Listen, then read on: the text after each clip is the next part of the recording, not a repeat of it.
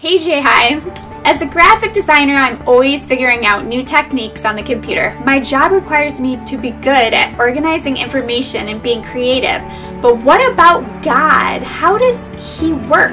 Better yet, what are His characteristics? We don't actually see God visually, which makes it hard for some, causing them to question their faith.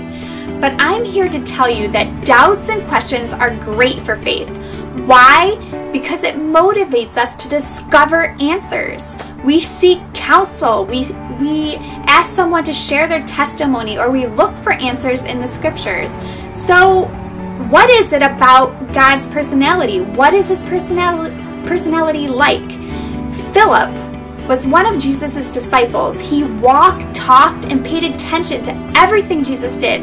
And after spending time with Jesus, Philip started to realize Jesus had a unique understanding of who God was, and he wanted to know that too. So one day, Philip asked if he could see God and experience God the way Jesus did. In John 14:9, Jesus answered him, saying, "Don't you know me, Philip?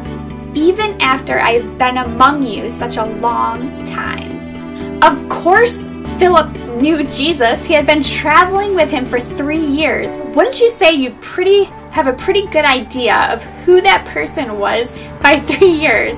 He must have realized Philip was confused because he continued with, "Anyone who has seen me has seen the Father." Jesus wanted Philip to understand that knowing Him is the same as knowing God. In that moment, Jesus was not only claiming to be God in human form, He was telling Philip that everything He did and said was exactly what God would do and say. Jesus was God on earth, walking, talking, and a living representation. I'm here to tell you, if you want to discover who God is, all you have to do is look at Jesus.